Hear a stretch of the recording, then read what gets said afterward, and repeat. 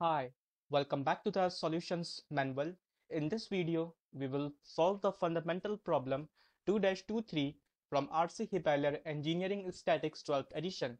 According to this problem, we have to determine the magnitude of the resultant force at A. Now to solve this problem, first of all, we have to find the coordinates of points A, B, and C.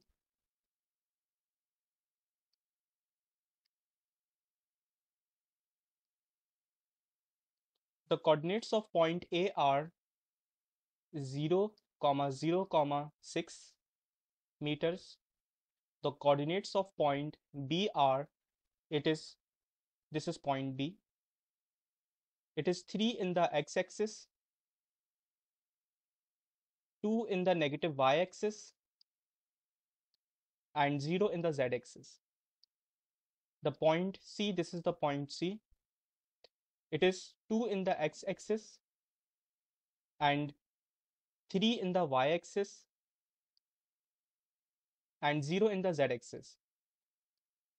Now, if I write the equation for the resultant force at point A, then the equation would be Fr in vector form is equals to vector sum of force B and the force C. So for force B, the force B can be written as its magnitude times its direction, and direction can be represented by the unit vector along the line of action of the force B. That would be the unit vector AB. And the unit vector UAB in turns can be written as position vector RAB divided by its magnitude. And the position vector can be found by subtracting the coordinates of point A from the coordinates of point B. So that would be x coordinate of point B minus the x coordinate of point A I plus the y coordinate of point B minus the y coordinate of point A.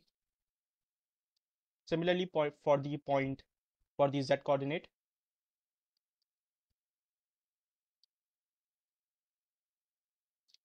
divided by its magnitude, that would be 3 square plus minus 2 square plus minus 6 square, and after simplification it would become 3 over 7i minus 2 over 7j minus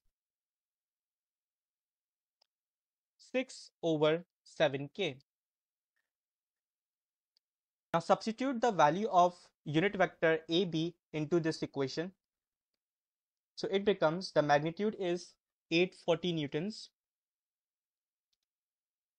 times the unit vector, that is 3 over 7i minus 2 over 7j minus 6 over 7k, and it would become 360i minus 240j minus 720k. So this is the value of force B in the vector form. Now we have to do the same working for the force C.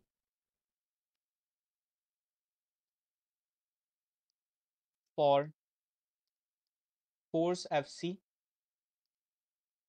the force Fc can be written as its magnitude times the unit vector along the line of action of force C, that would be unit vector UAC, and UAC can be written as position vector RAC divided by its magnitude, and the position vector RAC can be found by subtracting the coordinates of point A from the coordinates of point C.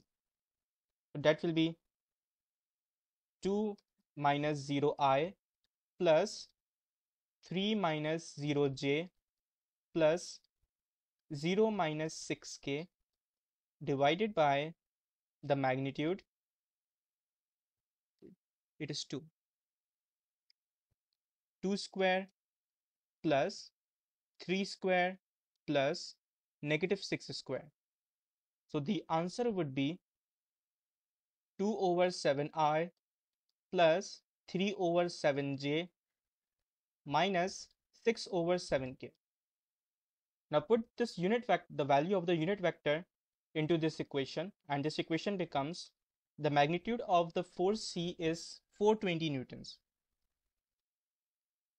into the unit vector UAC.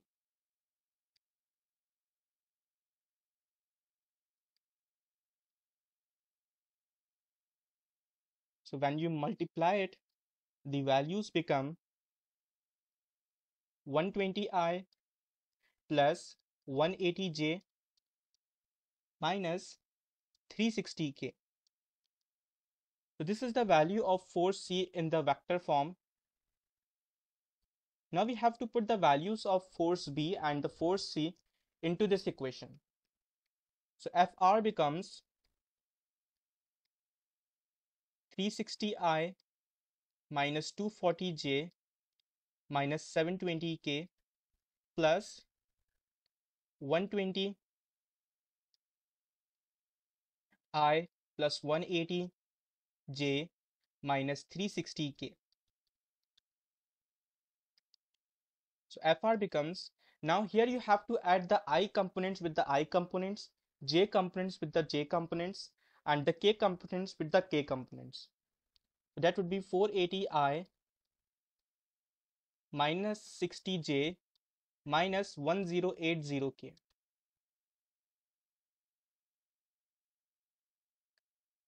So this is the value of resultant force at point A in the vector form, but we have to find its magnitude. So for the magnitude of the resultant force,